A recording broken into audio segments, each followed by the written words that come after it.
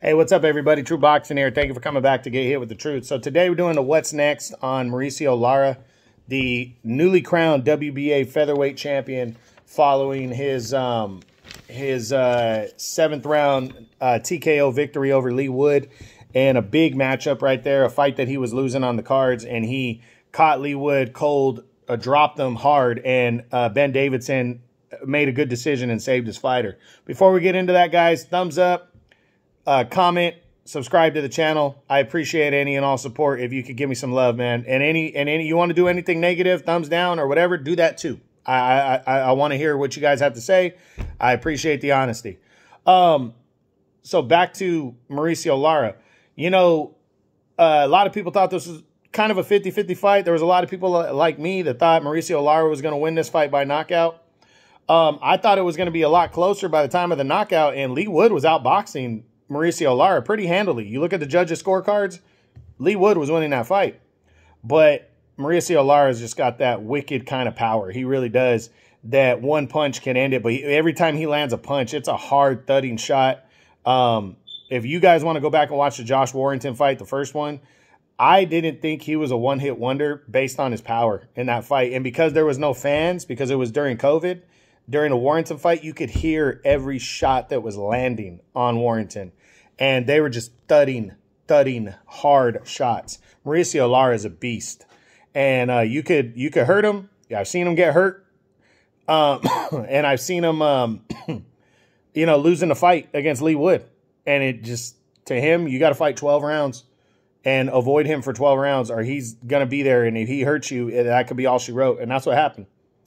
But anyway, now, following that win, what's next for Mauricio Lara? Well, rematch clause. There is a rematch clause for Leigh Wood, but what I just read today is that, well, I'm just going to throw the options that I've heard since the fight. A rematch with Leigh Wood is on the table. We'll talk about that more when we get to him, when we run through the top 10. And then a third fight with Josh Warrington are the two popular options right now for Mauricio Lara following this win. So let's run through the top 10, be fair, and go through what could happen for each scenario, okay? So we start with Emmanuel Navarrete first, is not in the featherweight top 10 anymore. So we'll start with Ray Vargas, the WBC champ. Not going to happen.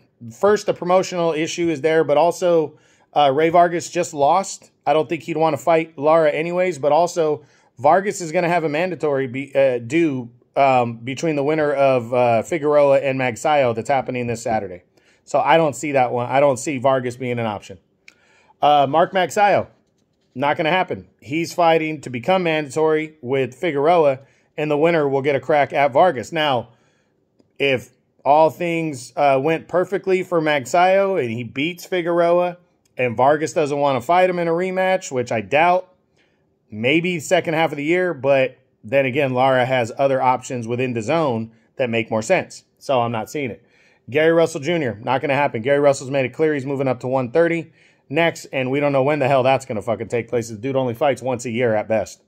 Brandon Figueroa, not likely. Figueroa is going to fight Magsayo. I think he's going to beat Magsayo. And then if he does beat Magsayo, he's going to be lined up for a Vargas shot. And if that doesn't happen, if Vargas doesn't want to fight him and he gets upgraded to full champ, maybe there's a chance of him and Lara in the second half of the year. But it's the, you know, different promotions, and Lara has so many other options with the zone and Matchroom right now. So it doesn't make sense. Luis Lopez, the IBF champion. Another fight, very intriguing, would be a good match. But Lopez likely going to fight Michael Conlan. He's with Top Rank. He's got options. Lara's got options. Not likely we're going to see this one yet. Leigh Wood, a rematch. Absolutely think that's possible. But what I read today was that Leigh Wood would have to get that rematch in between May and June at the latest in order for, you know, because I think that's the timetable on a potential rematch. You know, most likely Lara is going to fight Warrington. And I'll throw Warrington in because he's the next guy on the list anyways. The likely scenario from what I'm hearing is that Eddie Hearn wants to match Lara and Warrington for a third time. And then Leigh Wood fights the winner. Leigh Wood, though, you know, he wants to extract his revenge But he's going to have to shake off that loss right away and get Lara back in the ring in like May or June. And I'm just not seeing that quick of a turnaround. It could, though. I mean, because it was kind of a one punch, but Lara hits you with more than one punches before he gets to you. And I personally think it makes more sense for Leigh Wood to go get a victory in between, allow the Lara Warrington fight to happen, because whether it's Lara in a rematch or whether it's Warrington in a showdown, all UK showdown, that's a huge fight for Leigh Wood. So I say he waits it out, goes and maybe fights another dude ranked, and beats him to shore up that title shot with Mauricio Lara. That's what I think Leigh Wood should do, and everything in that scenario. Then you got Michael Conlan, former world title challenger. From what I'm hearing, Conlan's likely, which would be a rematch for Leigh Wood, Conlan's likely going to fight Luis Lopez next for the IBF title, and he's with Top Rank. So, you know, not likely, even though a rematch would be great, and Conlan does want that rematch. So I do think there's an outside option that the two sides could work together and potentially fight each other. You know, Conlan and Lopez, I do believe, is going to take place in the first half of the year.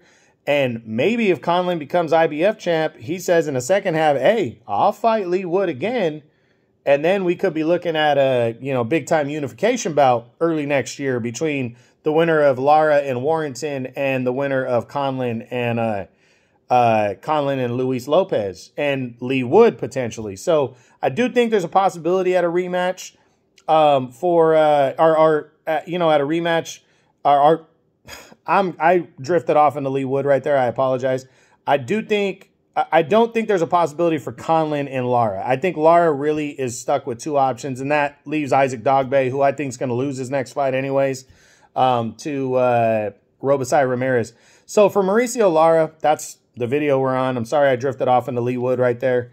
Lara, I think it's really two options. It's either the rematch with Leigh Wood or the third fight with Warrington. And I don't think Mauricio Lara cares who it is. I think he'd rather do the third fight with Warrington because at the end of the day, he got burned. He really did. He destroyed Warrington in their first fight. The rematch only went 2 rounds. A cut stopped it. And people acted like Warrington won. Warrington went on and fought Kiko Martinez and won the IBF title. You know? And while Mauricio Lara is sitting there pretty much, pardon my, you know, my French, with his dick in his hand, waiting around for somebody to want to fight him. Then he finally gets the opportunity now. And then Warrington happened to lose to Luis Lopez. So I think Mauricio Lara, like, for him, it's almost like wanting to prove a point. And after the fight, he spit on Josh Warrington. So, and he's unapologetic about it. He doesn't care. He's like, fuck it, I don't care. I want to fight him again. You know, so I think for Lara, it's a statement fight against Warrington. And Warrington, it should be a statement fight because he wants to become world champion. It could lead to a all-UK showdown. I think that's more likely, in my opinion, that we're going to see Lara and Josh Warrington in the summer. And then probably Leigh Wood would fight the winner. But Leigh Wood is still a possibility also because he has a rematch clause. So I think we're going to find out very soon if Leigh Wood's going to extract that rematch clause, and maybe early summer we'll see Wood and Lara. But I really believe Lara's next opponent is going to be Josh Warrington in a third fight, with the winner to fight Leigh Wood. So a lot of big doings and a lot of big options for Mauricio Lara following that knockout win and over Leigh Wood to become the world champion. So that's it. That's what I got. That's the what's next on Mauricio Lara, the newly crowned WBA Featherweight Champion of the world at 126 pounds. Hope you guys enjoyed the video. If you did, smash the like button, leave a comment, subscribe to the channel. I appreciate any and all support. This is True Boxing. You've been hit with the truth.